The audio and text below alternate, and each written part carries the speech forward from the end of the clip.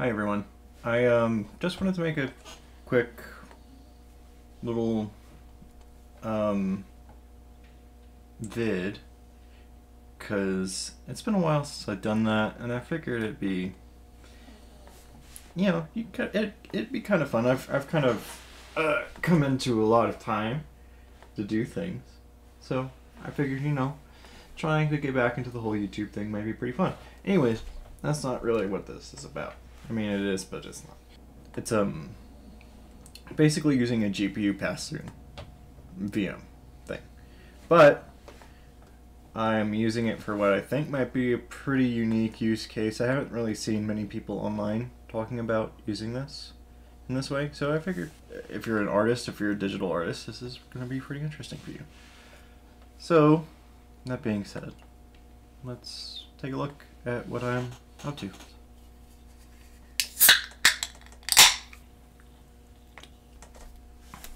I have been getting into digital art recently,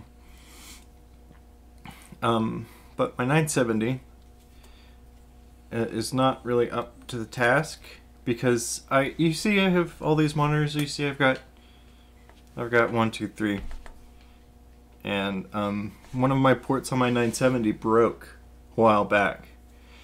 Kind of annoying. So I was only ever able to use 3 monitors, and this art tablet that I picked up, this XP Pen RS12, it's just a monitor, right? It lets you draw on the screen. But anytime I wanted to use it, I had to either unhook one of these. I had this one just unplugged for like the longest time, and that's fine, right? You can live with 2 monitors. Some people can live with 2 monitors. I did for a little bit, and it was driving me kind of crazy just having this black, just sitting there, just having this like completely blank, useless monitor just sitting here forever. So, I decided it might be a good idea to look into this VFIO stuff that one of my friends had been talking about, and it's using something called KVM or QEMU to run a virtual machine that you then pass a PCI device through to, or other stuff. And it basically lets you get near native performance on a GPU in a VM. So it's pretty close to just having another computer running, performance-wise. And it lets you pass through USB devices too. So if you have another GPU that you can use, you can just plug it in, assuming your motherboard is set up in a way that allows this. Some aren't.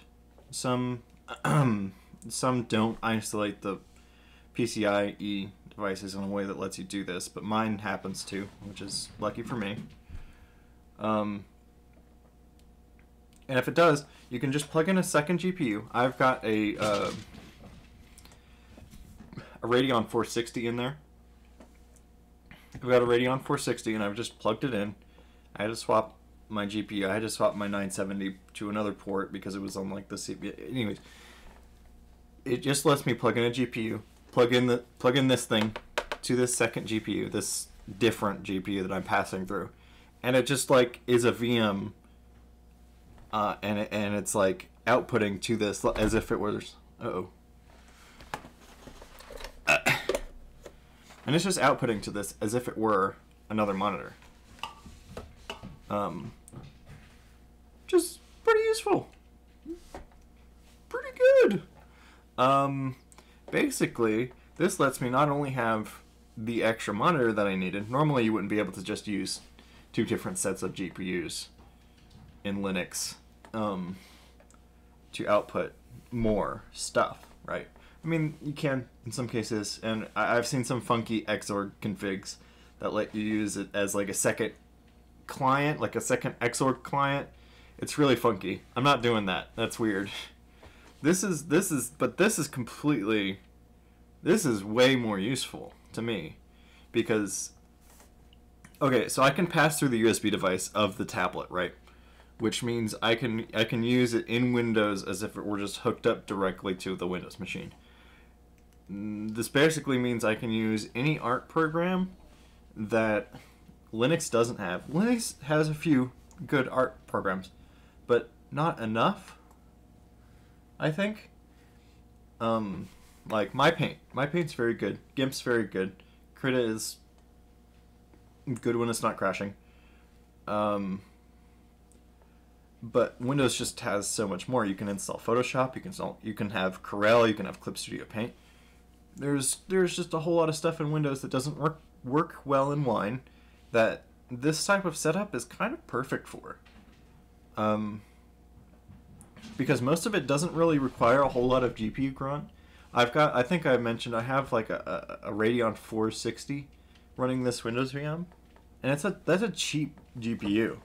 It's not expensive. I think it's like a 2 gig card, and I think you can pick one up for like $50, maybe less.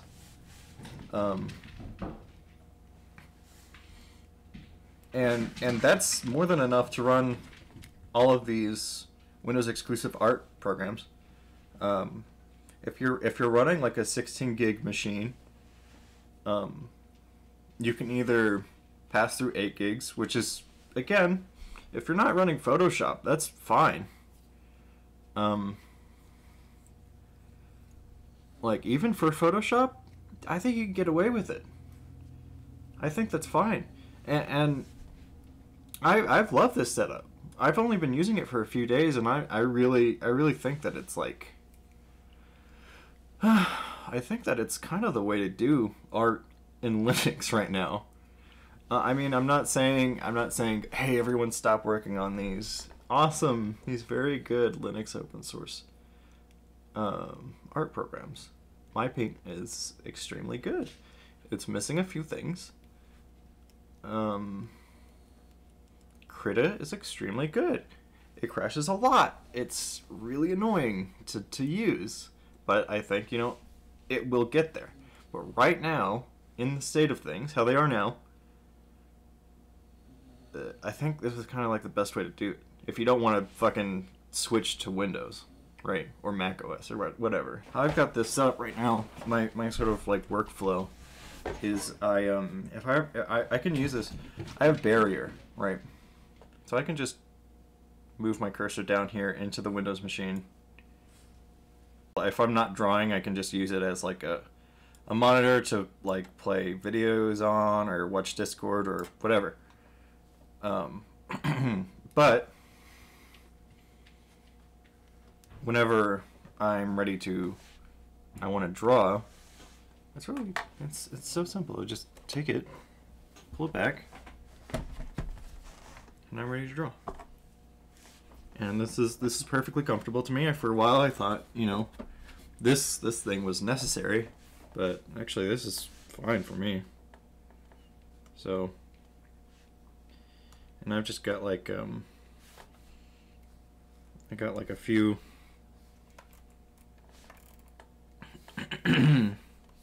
I've got a few different like workspaces set up on here, so I can quickly move without using a keyboard. And if I do need to use a keyboard, I have passed this through to the VM, so I can you probably can't see it, but yeah, this is just like passed through straight through the USB receiver. I've just passed that straight through to Windows, and it just picks it up as if it were plugged in directly to the Windows machine. But I'm very happy with this. I'm very happy with this whole setup. I think this has been a bit rambly, but that's fine. Do this. If you're running Linux and you have an art screen tablet and you're having tons of problems with drivers and like programs that just don't work very well, do this. I genuinely think that this is the way to go. right now, at least, if you don't like any of the art programs that are in Linux right now, which is understandable, you can do a lot with them. You know, you can, if you're good at GIMP, you can do, that's very powerful.